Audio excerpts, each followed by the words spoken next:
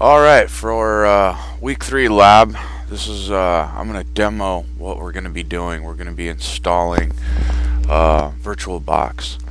So first things first, launch your browser, and I'll size this window up so that you can see what I'm actually doing. And I'm going to do a Google search, so navigate to Google. Do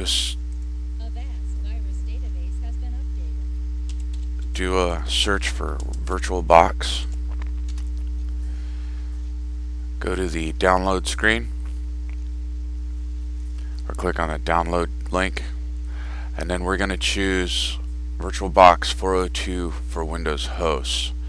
Now, if you're going to be doing this at home and you're running a Mac, this is the option that you're going to want to download and install. But here in class, we're actually going to use VirtualBox 402 for Windows hosts. So click on that and click on Save. And we're just going to save it to our desktop and click Save.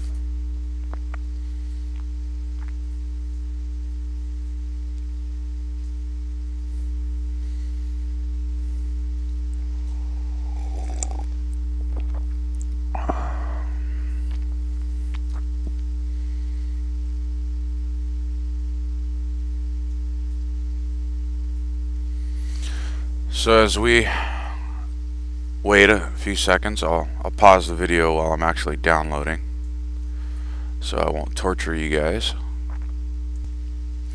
Okay, so once it's actually finished downloading, I'm going to leave this up. I'm just going to minimize it.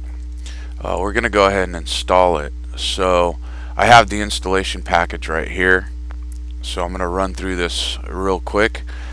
Double click the install. It'll prompt me to run the application. If you're running Windows XP or Mac, it might or might not. We have the welcome splash screen here. Oracle VM VirtualBox 4.0.2 setup. It'll walk you through the installation wizard.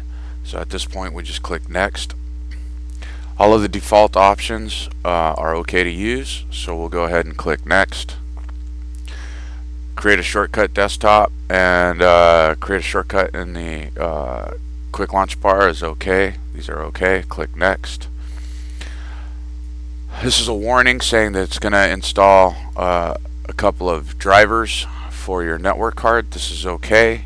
Just click Proceed with the installation now. Click Yes.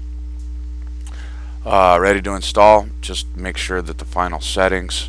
A lot of software, when you install this, it just wants to usually prompts you with a second OK page, so you can go ahead and click Install.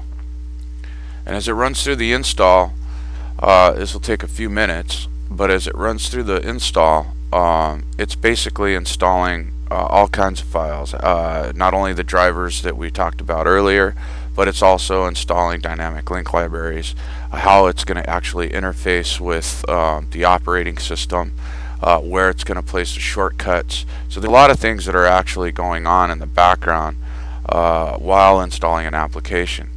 On Windows 7, you might get a prompt that says, do you trust Sun Microsystems? Of course we do. Click on Yes if it pops up, and then it'll run through the install process.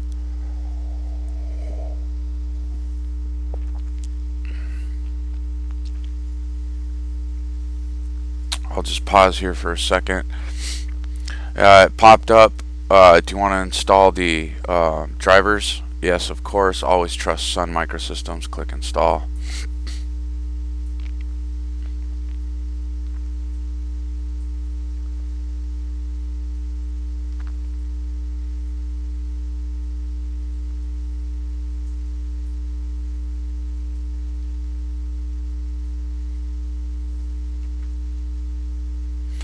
And once it's actually done, you could actually give it a start here. So start Oracle VM VirtualBox 402 after installation, of course. Say finish. and there's VirtualBox. Pretty straightforward installation. Now what we're actually going to do is we're going to actually set up our first virtual machine. That'll be in the next segment. So for right now, I'm just going to go ahead and keep this one short, and we'll run through the setup process in the next installment. Alright, thanks.